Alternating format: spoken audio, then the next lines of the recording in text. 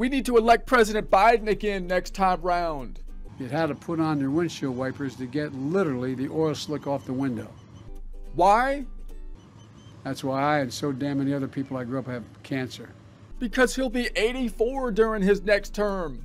That's not old school, I'm talking old school. And that's like twice 42, man. Just nice. That's nice twice. 42 being the answer to life, the universe, and everything. The answer to the ultimate question of life, the universe, and everything So he must have like all the answers. is 42. 2 times over. 42? 2 copies of the answer key. Yes, I thought it over quite thoroughly. It is, it's 42. You see what I'm saying?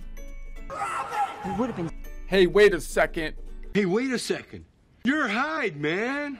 Did you know Pythagoras discovered that odd numbers are masculine and even numbers feminine? Maybe that's the key to this whole gender identity thing. That's the key. Yes. What is the good? It just changes every other year based on your age. That's why we can't figure it out. We know there's some kind of resonance code. We can't figure it out. And that also means the feminine side is like the one that has all the answers to life, the universe, and everything. I have all the answers. Because 42's like an even number.